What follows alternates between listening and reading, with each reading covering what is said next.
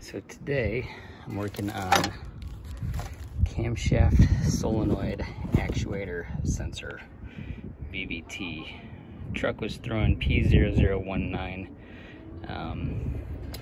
Tried replacing the camshaft position sensor exhaust bank too. Didn't fix the issue. So now I'm on to replacing this. Brought it to the Chevy dealer. They said it's either that or the timing chain, so I'm hoping it's this. Anyways, so 0019 bank 2 exhaust is this one. They also said I got 0017 in there. That's bank 1 exhaust, which is this one. There's 4 of them. Exhausts both have the exhaust and the intake. They all have the same part number. I'm just gonna replace the exhaust for now, see what that does, since that's the accurate code. GM also recommends replacing the gaskets, since these do go directly in the engine. You don't want to leak any oil. There's the box, the part numbers for reference if you want. Anyways, took the cover off. Did that in another video if you want to go back and try to find it on my page. And I also went ahead and I took these 2 clips off. It's pretty simple. It's just the GM red clip. You push this back, a little pinch, and you pop it off. I also kind of tore this. Oops.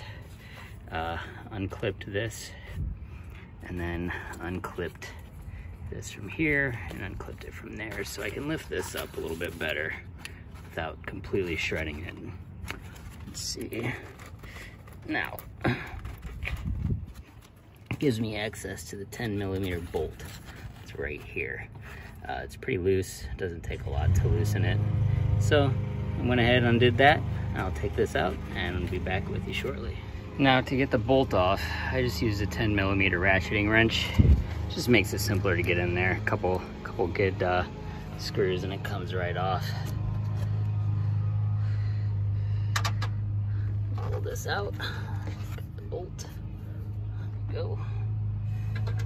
I should mention also, I don't know that everybody does this, but I find it's best practice to remove that negative battery terminal cable. If anything, it helps you restart the engine once you put it on, put in these new parts. Okay, so here's our part. You see quite a bit of oil and stuff around the edge, so maybe this is kind of our issue. Let's see how we get this thing out.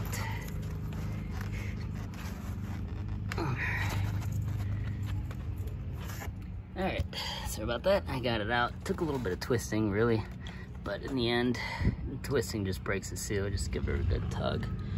She'll come out. That's what we're looking at here. Maybe that's our issue. Let's find out. Put the new one on. I'm gonna replace that gasket as well. This is the gasket right here. It'll just come off. You need to use a screwdriver or something to help pry it off. Just be careful not to scratch any of the aluminum. Let me pull that out and get the new one in. Be right back with you. All right, so getting the gasket out. What I ended up doing, it was actually pretty simple. I was making it more difficult than it was. Pop my screwdriver in here, and then use my leverage off of this one to pry it right on out. You should replace it. The new one, you're gonna get some clean engine oil and get it wet around the ring, so with the new oil, so it slides in and helps seal it up a little bit better. I'll work on that. I'll make sure you put the new one in the right direction. Now, here's the new one versus the old one. I don't know, doesn't look that much different. This one definitely needed a new seal. You can tell by the oil right there. Probably put a little bit of oil on the shaft of this right here, just again to help with that seal. Otherwise, it should be pretty simple to slide it in, get that bolt back in. Well, here we go, the new one just slid right in as easy as you please. Uh-oh, tag flew out.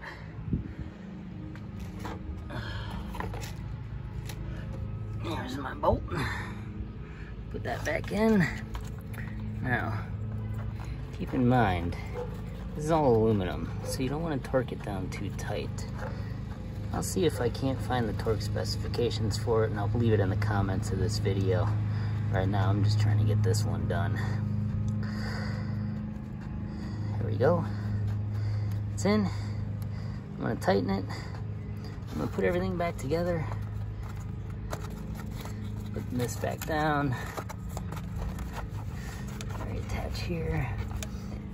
Reattach this. Just slide back into there. This might just slide back into there. And then this. Click, click. If you undid this to help with the lifting of this cover, make sure you put that back in. Anyways, that should be it. Let's hope for the best, and then we'll go to the other side. All right, there we go. Everything is buttoned back up. I also forgot to mention I undid this guy right here.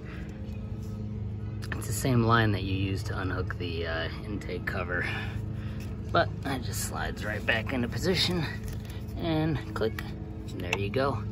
Now we're done with this side.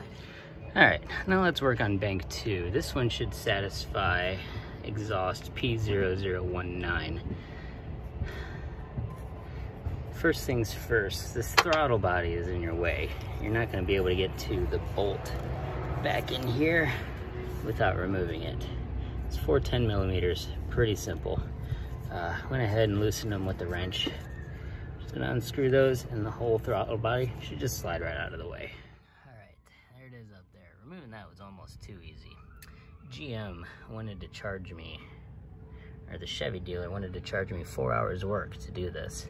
I don't know if that means they're supposed to take this whole thing off, but I'm not going to. I'm gonna use my 10 millimeter ratcheting wrench.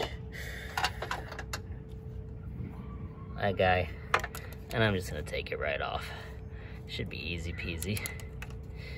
Oops, helps if you have it the right way. Same thing, take that off, unclip this, pull it out. Should be easy to do that, and replace the gasket and the sensor. I'll go ahead and do all that and be right back with you. You know, I hate when people make you try to figure out how you got it out on your own. My solution was I took my ratcheting wrench, slid it underneath this line right here, and then pushed it as far back this way, and then boom, came right on loose.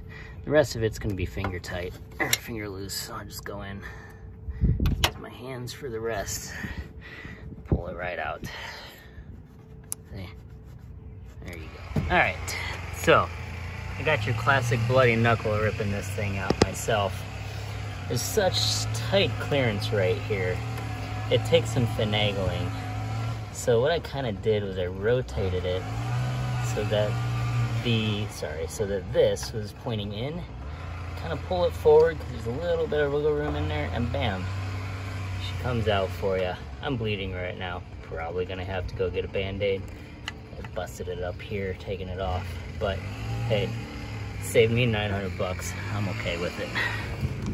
All right, the new one is in. Pardon the lawn mowing. In the background, that's my neighbor. Same thing, replace the gasket. Clean up the area around here, make sure you get oil on all of it. You had to finagle it again, but that's all right. Got my Band-Aids. Installation, reversive removal. So they say. So you're gonna find your clip. Seem to have misplaced mine. Oh well, I'll find it, get it back on.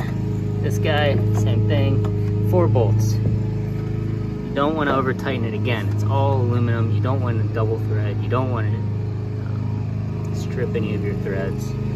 So I'll get that on there, put it all together, start her up, and maybe I won't get a code. We will see. All right, there she is, ready to go. Clips are in, throttle body. Now, when they do this job, GM recommends that you change the oil. At least the Chevy dealership did, and everything that I've read has said the same. I changed the oil, put the negative terminal back on. I'm gonna start her up. The engine light's been very intermittent, so we'll see. I'll give you an update. If this doesn't work, then it's gonna be the timing chains, and that I'll probably defer to the experts. Thanks for watching.